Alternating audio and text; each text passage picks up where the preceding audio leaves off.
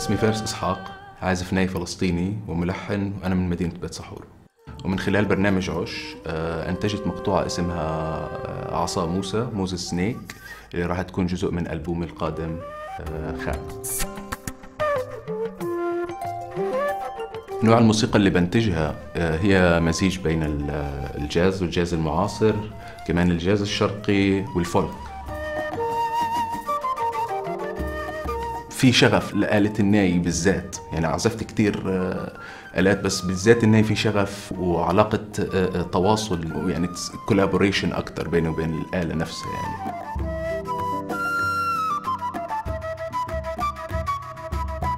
قصة عصا موسى جدا بسيطة. بالبيت نفسه اللي بشتغل فيه هي عبارة عن دودة، مش بسموها عصات سيدنا موسى، ولونها أسود، وأصدقاء بيجوا هون وبنعزف، ودائما موجودة بتكون تفتل حوالينا يعني، وإحنا بنفس اللوكيشن، وإحنا بنعزف نعمل ارتجال. طلع لحن وحسينا كتير بيشبه لهذه القصة، فهذه موزة سنيك، عصا سيدنا موسى.